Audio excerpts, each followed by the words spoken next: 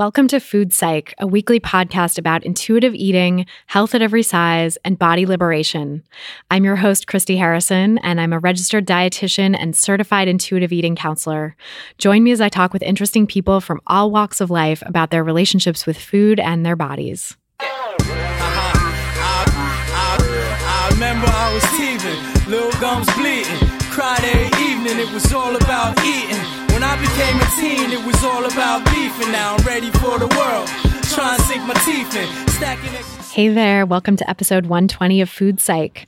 I'm your host, Christy Harrison, and today I'm talking with Lindsey Averill, a filmmaker, writer, and activist who dedicates her life to ending the hateful relationships people have with their bodies and changing the national conversation about body image so that it focuses on the effect the very real issues of bias and systemic prejudice have on people.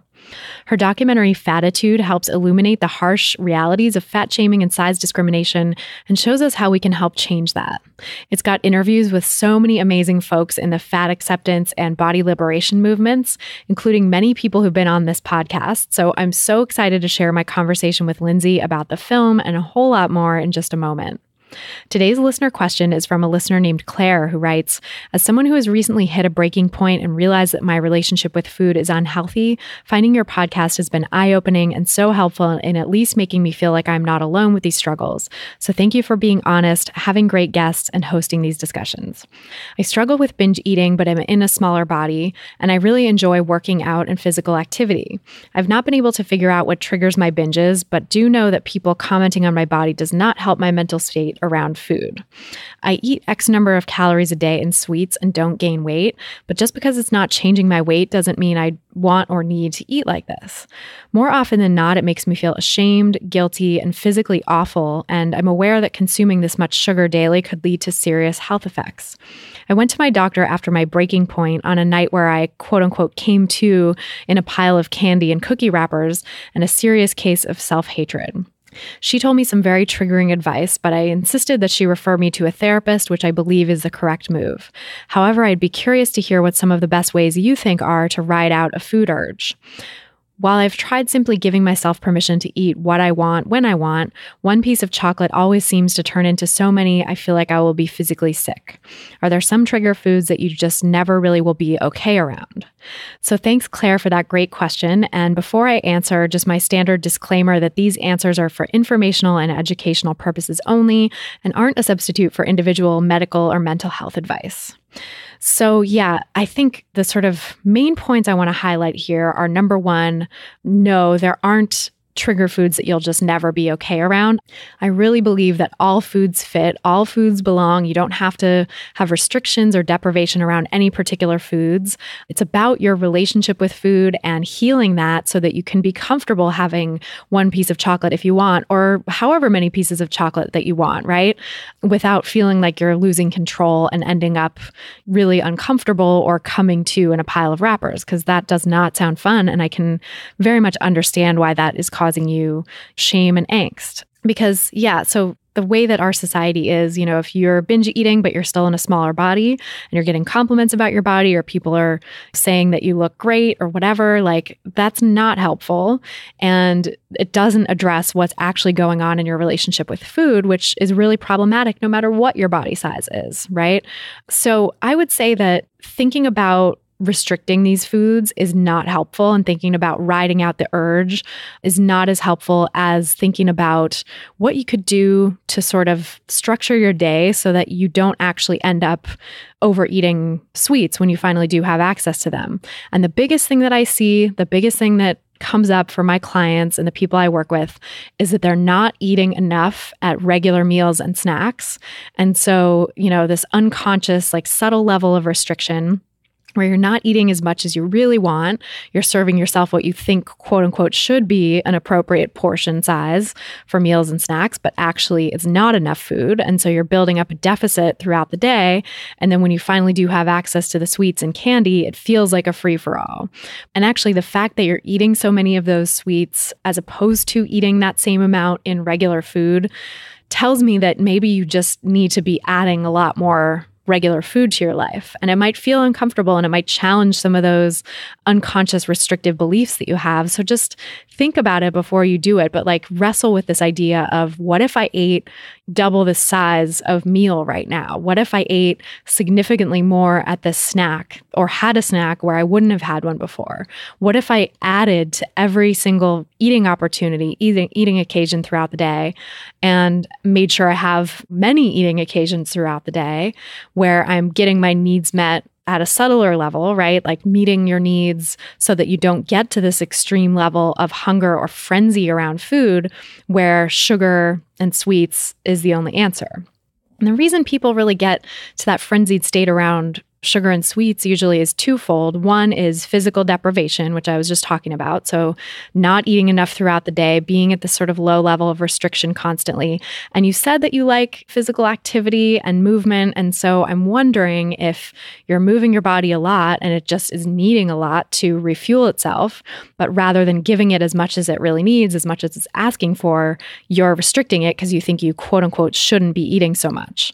So that's one thing. So, sort of dialing it back on the physical activity could be helpful, and also increasing the amount of food that you eat and the amount of meals and snacks that you eat rather than just the sweets, right?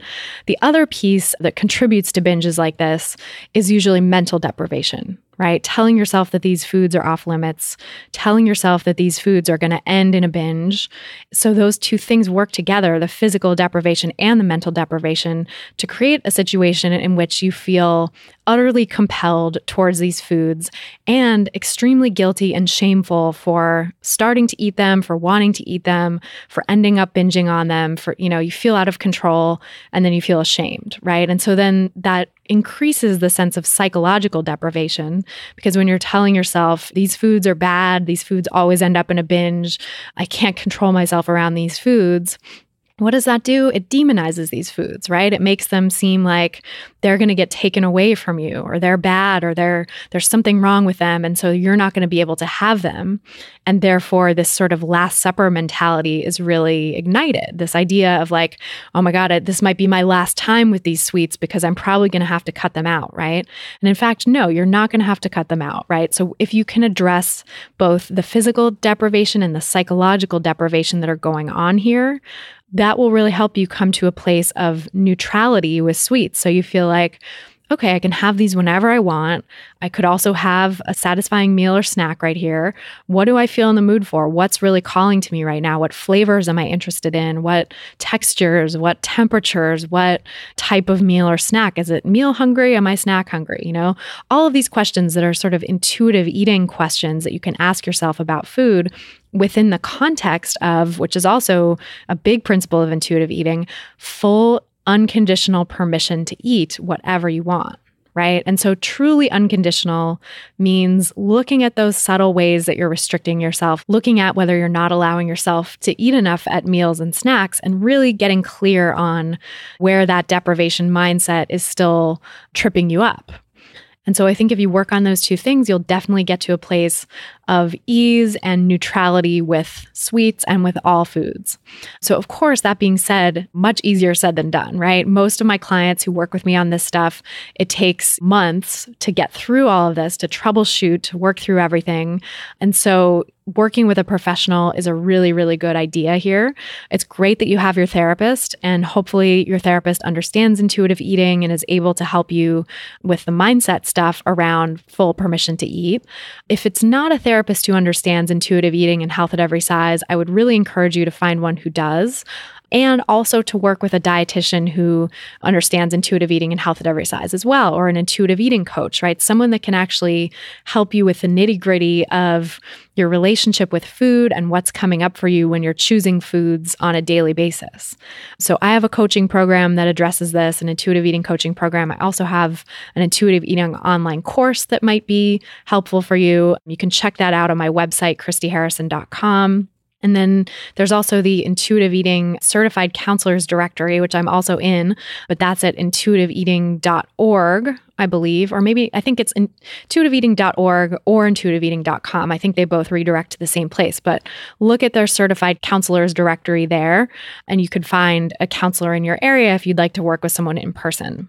So that would be my recommendation, just work on easing up the restrictions in other areas of your relationship with food, right? Thinking about eating enough and really being satisfied and full at all your meals and snacks, and not demonizing the sweets. Because really a healthy, balanced relationship with food, an intuitive and health at every size relationship with food can include literally all foods. Like there's nothing you have to fear. There's nothing you have to make off limits.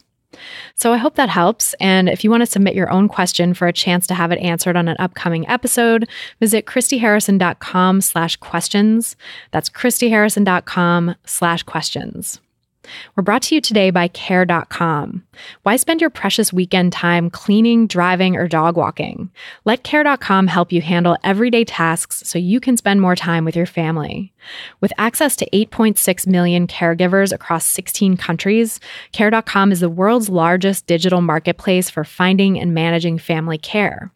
You can find, book, and pay sitters, nannies, housekeepers, dog walkers, senior care, tutors, and a lot more all in one place. Whether you need childcare while you're at work or want to line up a date night sitter, using Care.com makes life simpler for families everywhere, full-time, part-time, anytime. They even provide access to a variety of background check options that you can purchase to help you make the best hiring decision. You can join for free as a basic member and start searching for great local caregivers today. Once you upgrade to a premium membership, you can reach out to them, schedule interviews, and pay for care online or through the app. To me, that's the best part, being able to manage everything in one place.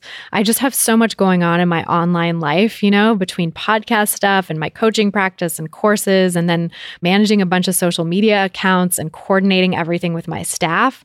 It's like a black hole in my email inbox. I seriously dread going in there sometimes. So thankfully, Care.com makes it really easy to find and book great people to help with household tasks without even having to open my email.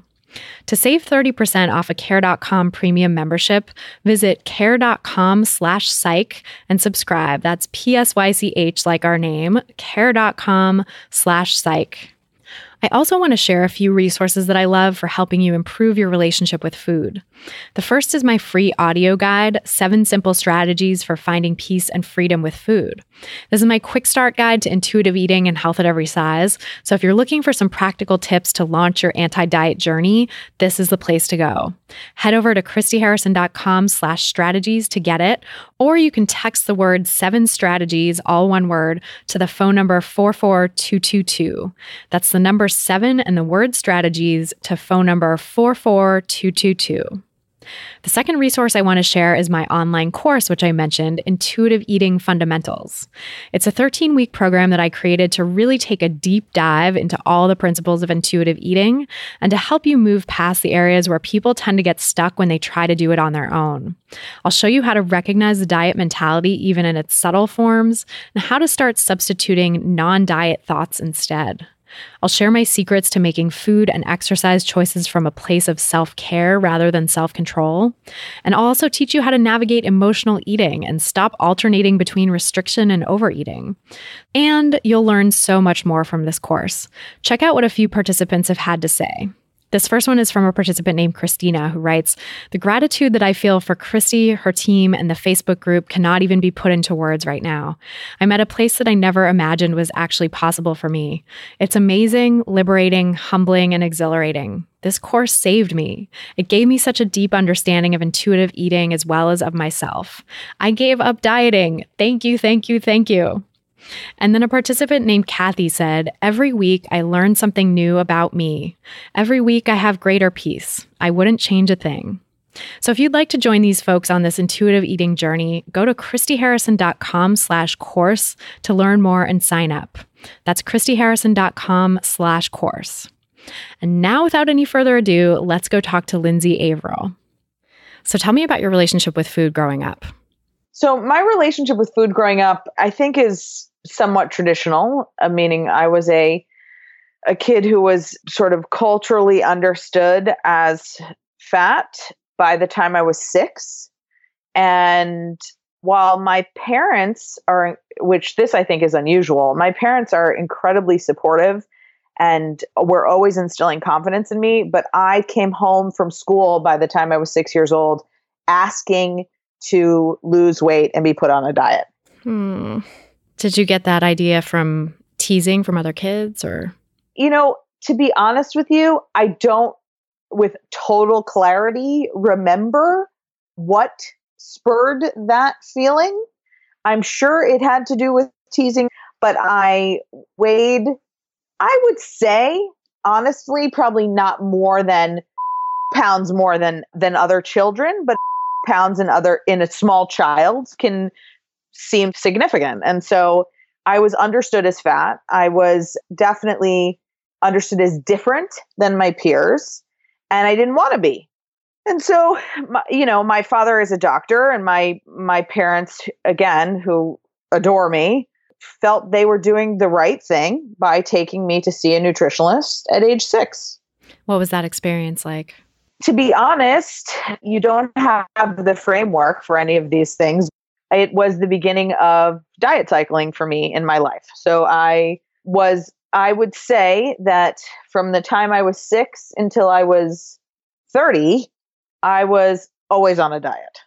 And of course, in a fairly traditional sense, I would diet and lose pounds, and then I would stop dieting and gain pounds, right? And most often when I gained pounds, I would gain more pounds than I lost, because when you starve your body's reaction to starving is to pack on weight because it thinks it's starving. So it's going to store fat cells and nutrients for the next time it's starving.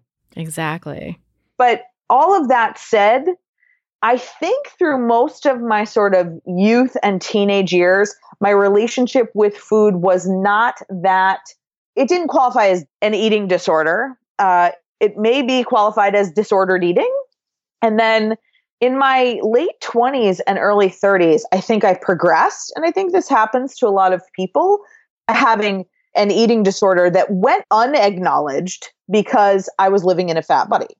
So I had reached a point where my caloric intake was very, very low, and I was literally trying to starve myself thin. So, I had gotten to the point where I was practicing just really unhealthy behaviors. And in Fattitude, Deb Burgard, who is a psychologist from the West Coast, talks about how when we look at anorexia, we have a tendency to look at that person with anorexia and think, oh my God, you're jumping on and off the scale. You're recording everything you eat. You're worrying about every morsel and calorie that you put in your mouth. We need to help you, person with an eating disorder. But we prescribe that behavior to someone living in a fat body and don't recognize that we're prescribing what we're calling mental illness to people. And the only difference is people's body size to start out. Exactly. Right. So, and when you're living in a fat body and you're behaving that way, they look at you and say, oh God, you're amazing. You're doing everything you're supposed to do, but you're sick. Yeah. Right? Body is sick. You're not giving it enough nutrients. So your metabolism is slowing down. You have bouts of depression. You have all these, you're not giving your body the right nutrients so that it's making the right chemicals, so that it's taking care of itself. Right. You're having a lot of the same mental symptoms and physical symptoms too of someone with. Yeah. Well, and as we know that people who progress in these cycles of disordered eating, they get worse. They don't get better. So as you progress further and you start thinking that you start to see, bouts of depression and despair because you can't understand you're doing everything right. Why are you not a thin person? And because being a thin person is being held up as the thing that's going to make you feel happy. And of course, that's like saying, of course, people are going to disagree with me, but that like if I had all the money in the world, I would be happy. And the truth of the matter is happiness is something that you have to bring from within yourself, from inside to yourself. You don't have to attain something from outside in the world or a particular physical shape in order to enable happiness. Happiness is a choice, not an acquired thing. Yeah, so well said. I mean, and I think that that analogy of wealth is really one that people can understand. It's like, it's pretty sort of well known that there are some really miserable rich people and some people in abject poverty who can be happy because they choose to. And that, you know, obviously it's not as simple as that, but like there is a huge element of choice to your happiness. And yet with body size, it's like we're so brainwashed, we're so conditioned to think like, no, but it really will only be possible in this type of body. And I have to just put everything in my life on hold until I attain that. Right. Yeah. So how did you come out of that? Well, I think the way that I came out of that was a slow journey. I'm not someone who in particular went through treatment. So I didn't have treatment with a psychologist or through any kind of a recovery program. I started to recognize in my own life that I was not happy, right? And I also started to recognize that I was loved, right? So I was married, I have a husband who I adore, I have a family I adore, and I was looking around and thinking my life is pretty good, why am I so miserable, right? And I started at the same time that I was sort of having this epiphany for myself, I started to study for my Ph.D. And I was studying under an incredible woman whose name is Dr. Jane Caputi, and she's an Americanist and a feminist. And we were learning about popular culture and representations of bodies and sexism and racism and economic suffering and all the elements of social justice in my PhD program. And I started to recognize the comparisons between these elements like sexism and what I would call fat phobia or weightism, and this understanding that I was living in a world that was prejudice against my body size, and that kind of prejudice could also be causing some of this misery I was feeling. And there was actually a moment where another student looked at me and she'd brought in brownies to school, and she was like, "Do you want one of these? Because I never know when you're on a diet and when you're not." And I don't even think she'd know that was a moment of epiphany for me, but it hadn't even occurred to me that other people noticed my eating behaviors. There were all these pieces coming together. And the last one was that I wrote my first paper about fat studies. And I didn't know that field existed. And my mentor had gone to a conference and heard somebody talk about fat studies. And she had said to me, "I think you might be interested in this. I know there's this one book. Go look at this one book." And it was the Fat Studies Anthology. And then I think that was the first book I ran into. And I'd never seen anything by Marilyn Wan. I'd never seen the Fattosphere. None of that was present in my life yet. But I had this one book where I started to realize, hey, it's not just me that's recognizing this as a space of injustice. There's like a whole bunch of people who get this. And so I started to do research and study that. And the more research I did, the more I sort of fell down the rabbit hole in terms of all these elements like the Fattosphere, the fat blogosphere, all the fat activism that was going on the West Coast and sporadically across the United States. And I started to read books on the nature of health and dieting and what it does to your metabolism. And I slowly made these decisions like, okay, I'm not going to diet. Okay, maybe I'm always going to be fat. Okay, and one after the other, I started to check these boxes. And and the weird thing is that as I checked these boxes, I seemed to stop feeling, I guess it's not weird, but I seemed to stop being oppressed and feeling upset about the nature of my body. And I started to embrace my body and recognize that I lived with this husband who was madly in love with me, who always was after me and interested in me sexually. And all these perceived problems in my life were imaginary. I told this story a couple of times before, but we were driving on the highway and I was in the process of getting healthier. And I looked at this billboard on the highway, and the billboard was I live in South Florida. So the billboard was like a woman in a white bikini lying on the beach. I don't even know what it was advertising, but I looked at him and I said, see, that's the thing is I never got to be that. I never got to have that. And I probably never will. And, and I was talking about being her body lying comfortably on the beach. And the truth is, today I know I have no idea if she was even comfortable on that beach, right? But in that moment, he looked at me and he said, well, what did she have that you didn't have? And I was like, what do you mean? And he was like, did you have like friends that you love and adore? And I was like, yeah. And he was like, did you go to the prom and date guys and life experience? And it was just this like lightning moment for me where I thought to myself, nothing. I did everything. I've been madly in love. I've been, I've acted on a stage. I've sung in public. I've pursued a PhD degree. I live a pretty privileged life, right? And in the midst of it all, somehow not being in a bikini on a beach was the issue. Like what? Because today I've done that too. What is it that I was missing? And I don't think there really was anything other than the assurance that I was allowed to live in this body. It's so interesting that you share that, because I think the myth of having to attain the thin ideal in order to have all these things fall into place in your life, like happiness or a partner who loves you and you're, attracted to sexually, and friends and social support.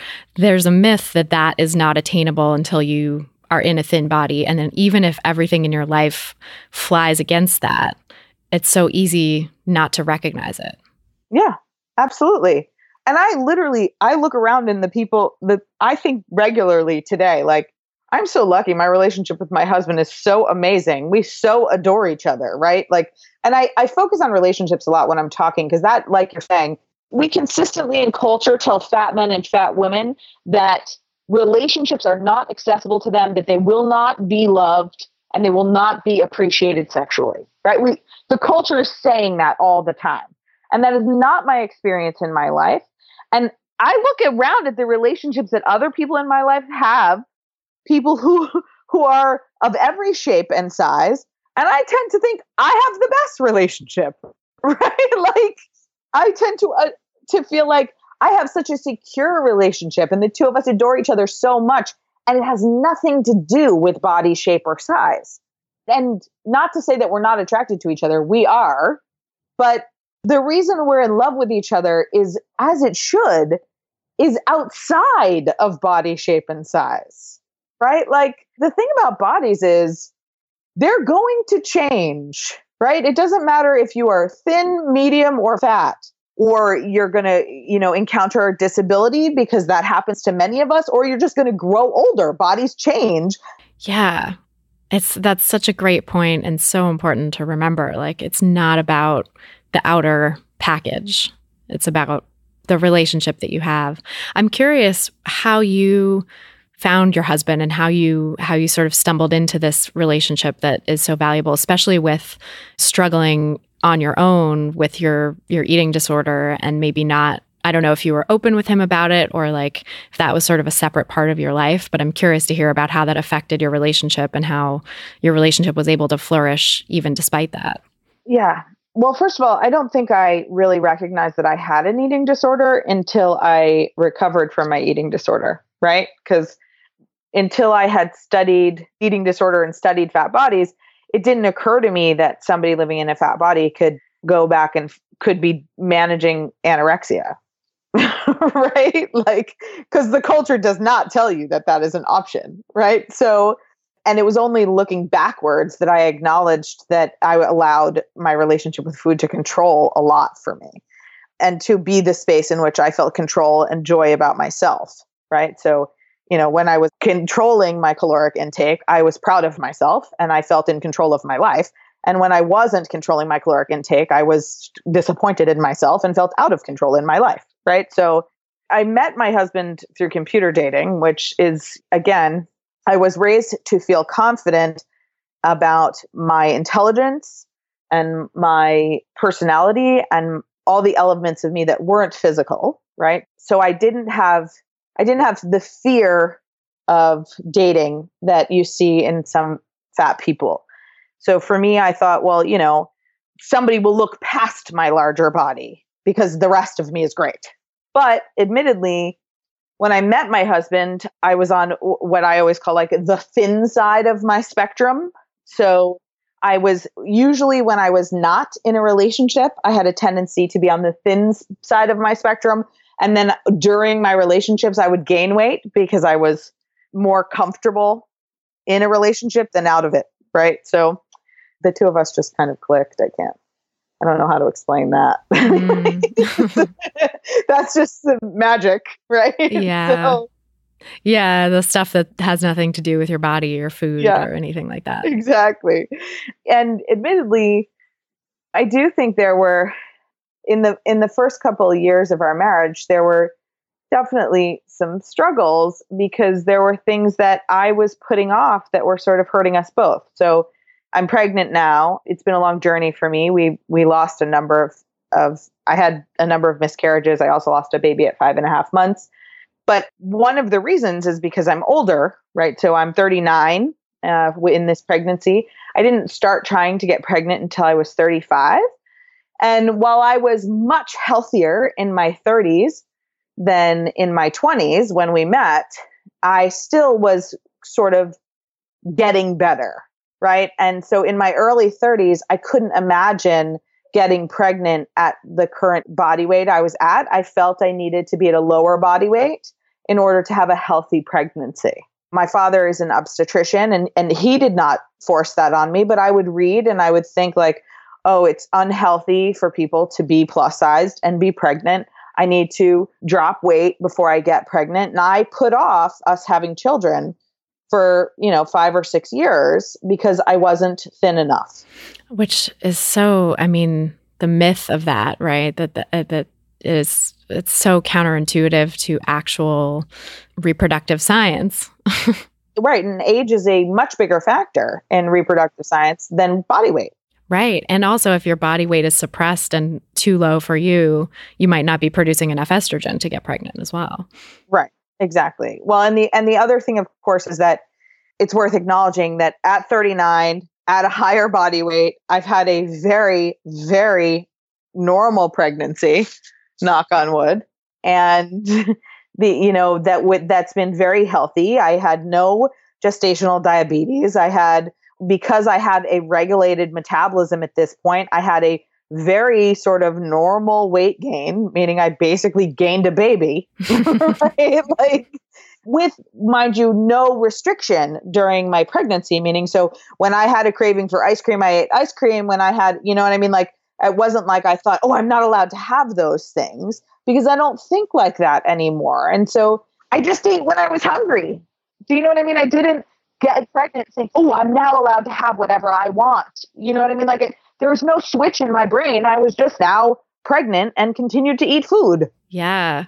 It's interesting. I think a lot about that, the sort of pregnancy cravings, quote unquote, that people report having. And then there's this sort of cultural lore about it. And I think it really is because we live in diet culture and women are pushed to restrict every other time. But in pregnancy, it's sort of like, well, it's for the baby. Give the baby what it needs.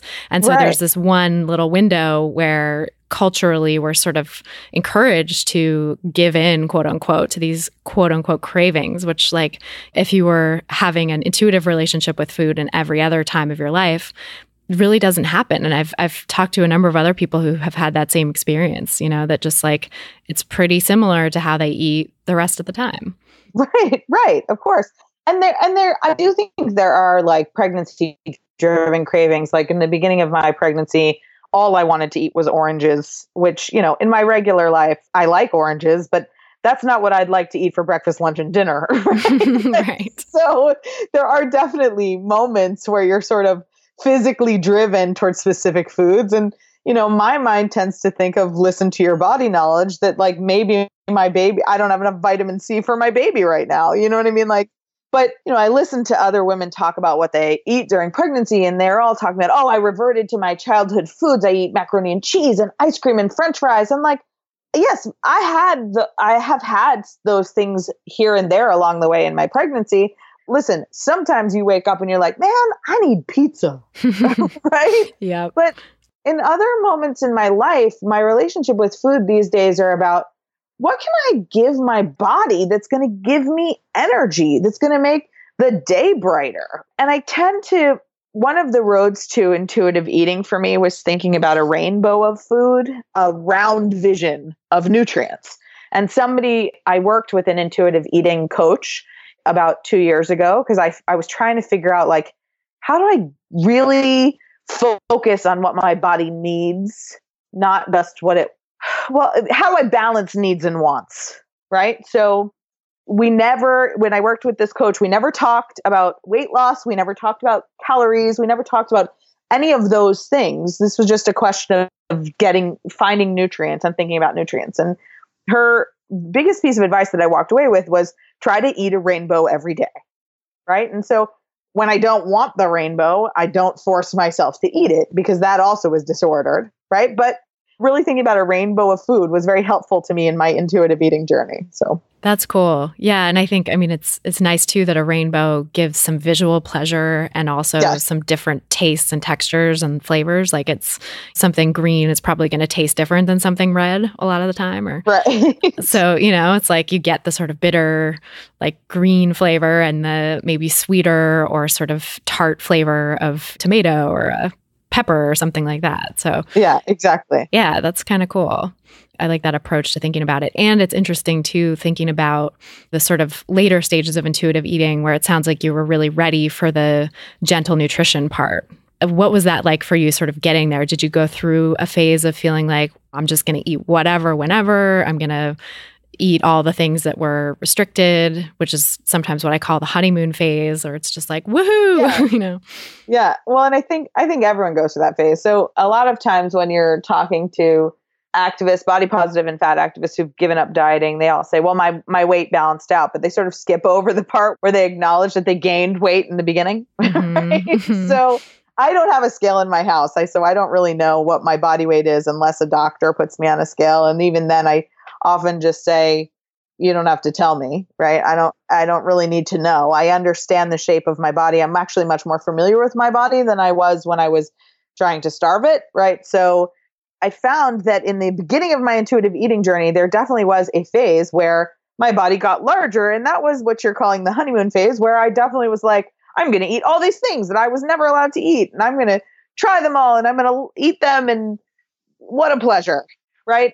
And then once I gave myself the freedom to eat those foods, after a while, I could care less if I ate them or not.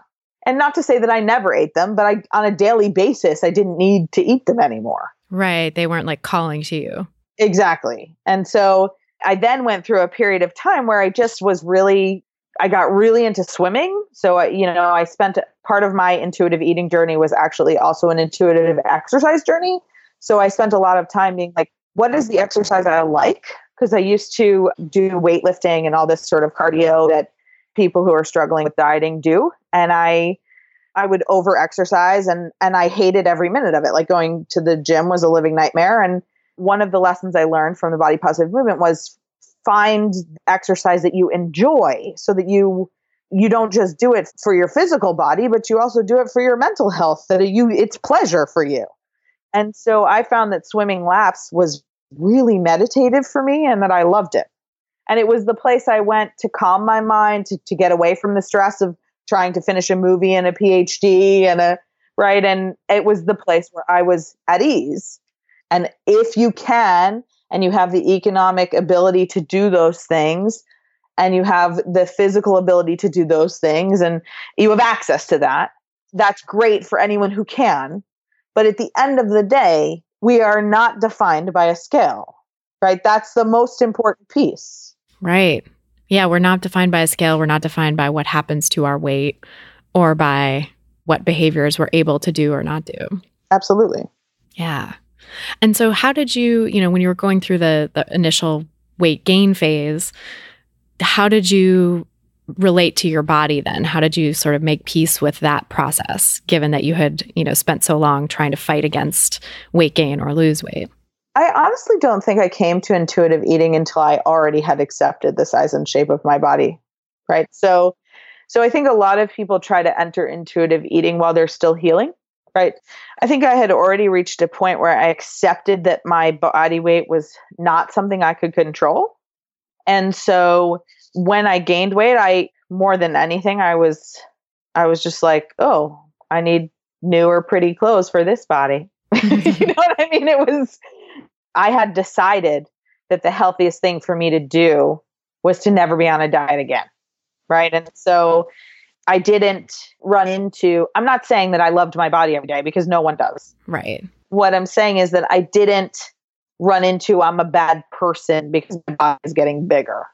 I had put that down before I started thinking about intuitive eating. Yeah, that's huge. And that's when I work with clients, I find that the people who really click with intuitive eating and can really, are really ready for change are the ones who've gone through a lot of body acceptance work already, or just been listening to the podcast, reading, exploring the Health at Every Size movement, exploring body acceptance and fat acceptance online, and sort of immersing themselves in the ideas before coming to the eating part of it. And I think for some people, maybe they can go in tandem. And I definitely know people who've been able to kind of work through the body image issues while trying intuitive eating. But I think it's easier for sure if you're really committed to it. Yeah. So that's really cool. And how long do you feel like it took you to sort of feel like you had your footing in intuitive eating? Oh, I think that's kind of a slippery slope, right? So I think that I really feel today like I almost never really think about my eating, which is, I think about it in terms of things like right now, because I'm pregnant, I don't want a high salt intake because I feel like that's not great for swelling in pregnancy, right? Like I find that intuitive eating is so second nature to me now that I don't even remember when that happened, right? It's just like, it's almost like my relationship with food is sort of a non-entity at this point, right? There's no emotions in food anymore. Food is something I do to, when I'm hungry, I give my body food. Right. I do think being an academic and being an activist had a lot to do with that, because one of the things that I started to recognize is that I had wrapped food in morality. And it's not, right? We are not moral based on what foods we're eating. We're moral based in how kind or unkind we are in the world. And part of the world is ourselves. How kind or unkind are you to yourself, right? And so I just kind of said, like, God, give yourself some slack. Bodies need food. Let go of all the judgment and all of the mental anguish that you're putting into food, and start recognizing the joy that's found in food and the energy and the sort of magic that comes with food, right? I also love to cook. So I focused on that sometimes, on how I could be creative with food, how I could, really just finding what's good about food instead of what has tortured me about food. Yeah, finding the pleasure in it. And it's interesting too that you say it's like a non-entity, because that's been my experience as well. And for many people who've really gotten the hang of intuitive eating, it feels like it's suddenly just not an issue. I mean, not suddenly, it sort of creeps up, or who knows when it actually happens. But I think that speaks to the fact that we're all born as intuitive eaters. We all have the capacity to eat intuitively. And once we sort of step back into that, and maybe it's something like muscle memory or something kicks in, that we start to feel really in sync with these natural instincts, and it's just easy. Like there's no more fight. Well, yeah, that's exactly it. Well, and there's definitely something to be said for the things people used to say around dieting, like, oh, I can't have a cookie because then I'll eat them all, or I can't open the bag of chips because I'll eat the whole bag, right? And I got that when I was a dieter, right? Mm-hmm. Like I so agreed with that. And then now that I'm not in that place in my life, my body doesn't want that. So like we can have a bag of chips in this house for 2 months. You just, I eat a few chips and then I'm like, all right, I'm chipped out. You know what I mean? Like it doesn't, you might want the taste of a couple, but you're not interested in a whole bag. It just doesn't, and it's not a conscious choice. You're just like, stop, like you have a couple of chips and then you're like watching the TV show or back to work and you don't even think about eating chips anymore, right? Like it's right. You have enough and you move on. Right. Yeah, no, I feel that way too. I used to totally identify with that sentiment of like, oh, there's certain foods I'll just never be able to keep in the house, and really believed that because the experience I had with them was so negative for years. But of course, it's funny that I didn't really believe, like when I was a child, I didn't have those experiences. We would have chips and cereal and cookies and things that I thought were so binge worthy when I was in my dieting and restrictive times. But, as a kid, it was like those things could be there for months too. And I would never finish off the whole bag in one sitting or whatever. So once I sort of came back to intuitive eating, I'm like, oh, right. It's very much like when I was a kid. I just have food around, all kinds of different foods that I might want at any given time, but they don't sit there and call to me from the cupboard anymore. Like I can forget about them for a while, be like, ooh, right. Forgot we had this candy. I'm excited to eat it now, but I literally did not think about it for a couple weeks, Right. Exactly. Yeah, that's cool. And so tell me about your career trajectory a little bit, sort of where that fits in with all of this. So sort of at the same time that I was going through all my self-healing and my relationship with food, I was getting this PhD in something called Comparative Studies, which is basically like a liberal arts PhD where you design your own course of study. And my course of study was very focused on media representations, literary representations, and social justice. So the advisors that I worked with were people who worked on disability theory, feminist theory, literary representations, and media representations. And I initially started off working on representations of teenagers. So I wrote like about the Hunger Games and Twilight and how these were, positive or negative representations of teenagers, particularly teenage women, for teenage women to be, accessing these representations and what they were learning from these representations. And as is life, eventually when you're doing this kind of academic work, you start to see your own sort of reflection in the work you're doing. And I definitely started to say like, wow, there is definitely some body image issue stuff going on in representations of young women. So the more I studied those representations, the more I started to realize that like this was what I was going to need to focus on because it was personal for me. And I was really invested in the idea of body image and how it had affected me as a young one. And so I started to do this work on my dissertation. Initially, when I first came to this work, was about young adult representations, both in the media, like on TV and in movies, and in young adult novels, and how fat bodies were treated, particularly women's bodies. And I was working on that for a little while, and there was some stuff going on in my life, and I was like, stuff is so important. And it's not just important to teenage women and that's one of the things we do in the culture that I think is upsetting is we have a tendency to think that like the projection of body image issues is at people who either understand they're dealing with eating disorder or are kids or teenagers, right? We tend to look at marginally healthy adult women and men and be like, well, you're an adult, you can handle your body image issues, right? And the truth is that that's not really true, right? Like our body image issues at every age in all stages of life need to be addressed. And anybody who could have their eyes open to this information would be helped by having this information in their lives. And so I contacted my friend, one of my best friends, Viri, and I was like, we should make a movie about body image and in particular about representations of fat bodies and how much prejudice there is in the culture. And she was like, that's a really good idea. We should do that. And then, we kind of hung out and had some wine and said we should do that a whole bunch of times. And then a year and a half later, I was going to New York and she just moved to New York. And I was like, oh, I'm going to be in New York for a week this summer. Let's do an interview or two on camera and see if this would work. And we didn't really know what we were doing at that time. So we were thinking we want to make a movie, but maybe we want to make an educational movie. Maybe, I don't know what we're doing. What are we doing? But we'll film these interviews and see what happens. And we interviewed Claire Misko, who is now the chief operating officer of NEDA, the National Eating Disorder Association. And we interviewed Substantia Jones, who is a photo activist. She takes portraits of fat bodies, often nude or sometimes dressed, and couples just trying to show the beauty in different shapes. And we had conversations with both of these women on camera. And when these 2 interviews were complete, we walked out of these 2 interviews and we looked at each other and we were just like, this is going to be incredible. This is going to be amazing. We have to do this because there's so much happening here that is just not being said.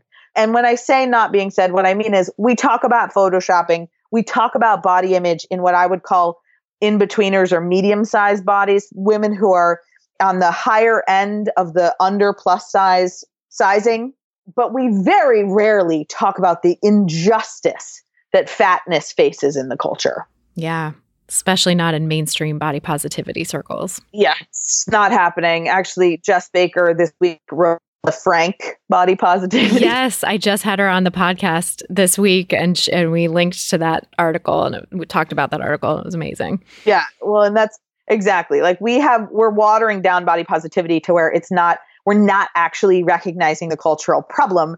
We're recognizing part of the problem, but we're not recognizing that the culture is terrified of fatness, and particularly fatness that registers as plus sized, right? We're terrified of that. And because we're terrified of it, we mistreat it. And it's a legitimate social justice issue, right? So fat people experience economic inequality. They experience different treatment in the medical world and assumptions about them from the medical world that are usually bias and not based in facts, right? They also experience just the pure idea of if you're living in a plus size body and you're a teenager, you don't fit in your desk at school, right? Like just straightforward systemic accommodation issues. And, and I don't know. My husband had a conference out in San Francisco and he fronted the seed money for Fattitude. And we're really kind of a renegade film crew. So we filmed in people's houses and in hotel rooms. And we went out to San Francisco while he was in his conference and we did 13, what we call the original 13 interviews. And then we released Fattitude's trailer onto the internet to raise some money on Kickstarter. And, from there, it's kind of an explosion. So our trailer went viral. It's so good. Thanks. I love the people you talk to. It was a passion project. It's taken us a lot more time than we expected. We did it around me getting a PhD and Viri having a full-time job, right? So we have a multitude of commitments. We are a team of 2. We filmed, we interviewed, we edited the whole thing, right? Nobody else was involved with the exception of a handful of fantastic interns, although they mostly did social media stuff for us. And these days we have an incredible social media manager her name is Melissa Mazza. She's also a body positive activist who I love so very much. But just to be perfectly clear, there is not one person in Fattitude's team that has taken a dime home, right? So no one has ever been paid for the jobs they do for this work, right? So, and we made this movie and it premiered on May 9th of this year at the Vancouver Documentary Film Festival. And it premiered to a standing ovation. And it's somewhere in the next 6 to 8 months, we'll see a release for easy access for people. So, meaning it's some kind of a streaming release so that people can actually watch the movies in their homes, kind of a thing. We're still sort of doing the theater thing right now. We have a couple of screenings that we're discussing: New York, LA, San Francisco, that kind of thing. Ooh, let me know about New York. I'm so there. Well, New York is the one that is the most solidified so far. So New York is going to be attached to the Binge Eating Disorder Association's conference. Yes, in November. Right. We're going to try to raise some money for A.B.D by selling tickets to a Fattitude screening. That's fantastic. Yes, I am very excited about it. But and I'm going to be a brand new mom who's bringing her child. That'll be so interesting. Yeah, but absolutely, it's the work of Fattitude and my own personal body image and fat activism has just sort of grew organically, right? It came from living this life and then being an academic and then making this film, all of which were just out of the passion to see the world change about this topic. That's so awesome. It's amazing what a passion project can become. Yeah. Yeah, it really is. So yeah, tell us more about who's in the film and what it covers and all of that good stuff. Yeah, so the main focus of Fattitude is to really think about how media representations enable culture to act with cruelty towards fatness without us even realizing that's happening. Meaning that often when we represent fat bodies, they are monsters, they're jokes, they're asexual, or we're laughing at their hypersexuality that is unwelcome. And then at the same time, we're looking at some other media representations like The Biggest Loser, which I've actually just heard may have been canceled. Oh, that would be amazing. After 13 or 14 years of torturing the planet, they may have been canceled. Thank God. But we look at how, one of the quotes we have about The Biggest Loser in the film is Reagan Chastain, who is a fat activist, talks about the fact that if The Biggest Loser was animals, it would have been canceled in 2 weeks. Right. So really trying to understand how we accept the mistreatment of fat people in the culture and really sort of looking at that. We also get into sort of the questions of systemic prejudice, the injustices and the statistics that are evolved around those injustices. And then we spend the last 20 minutes of the film talking about solutions and how we could do something different. The film features like 48 voices or something like that. We did a total of 50 interviews, and I think 48 of them actually made it to the final cut of the film. But they are a collection of people from sort of all the different elements of the things that we're touching on. So we have psychologists, we have fat activists, we have body positive activists, we have actors and directors from Hollywood. Ricky Lake is in the film. Tess Holliday, the plus size model, is in the film, as well as Alex LaRosa, who is also a plus size model. We have a plus size stylist in the film, right? So the film covers sort of what I would call fat activism 101, right? There's a whole gamut of conversation happening. But for us, the thread line was, how does representation of larger bodies allow for prejudice in the culture? And how can we change representation so that it allows for body acceptance in the culture? Mm-hmm.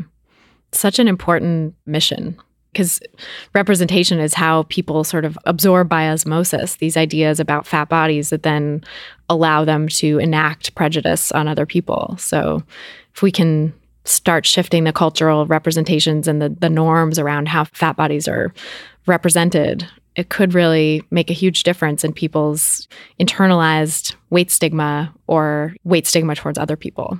Yeah, absolutely. Well, and I just wrote an article for CNN that I really do think the fat activist and the body positive movement are starting to gain momentum. I don't think that the majority of people on the planet have engaged with the body activist or the fat activist movements, but I do think that we're starting to see news articles about women and men who don't take the kind of prejudice they're experiencing sitting down, right? Yeah. And I think that's a really powerful cultural shift, because people living in fat bodies often, until very recently, the majority of them felt, and I would still say the majority do, that they don't deserve respect because they perceive their relationship with their body as if they don't respect their own body, right? And so, the reality of it is, no, this is our Fattitude tagline: everybody deserves respect,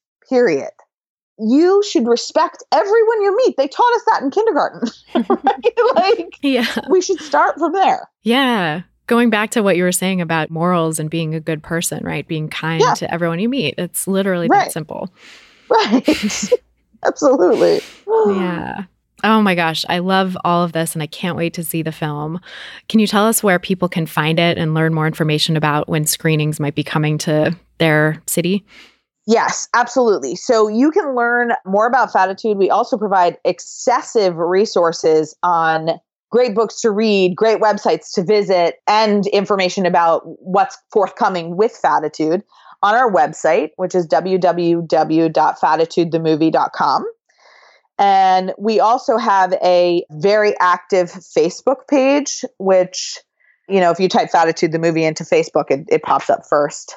That's awesome. And on that Facebook page, we post or we curate articles. We don't actually write a lot of articles, but it's a great resource to find what's happening in the body positive and fat activist world on a daily basis. So we post articles about injustice that we see, as memes, as well as, great articles about plus size fashion for both men and women. Just a place where if you're trying to find positive representation about larger bodies, Fattitude's Facebook page is a great place to start. And we post a lot of information about the people who are in our films so that you get a chance to sort of meet them and the activism that they're doing. That's awesome. Yeah, I'm going to link to all of that in the show notes so people can find it, and would definitely encourage everyone to go check it out. Cool. Thank you so much for joining us, Lindsey. It's a pleasure talking with you. Absolutely. You too. This was fun.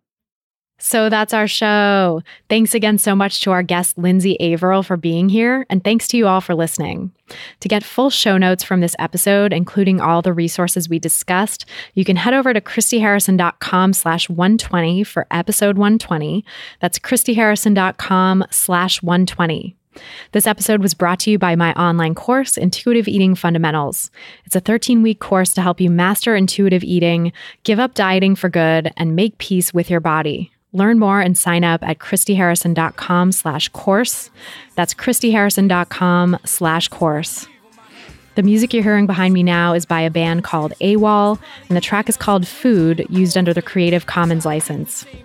Thanks again for listening, and until next time, stay psyched. Stupid or scared, no work in the kitchen now.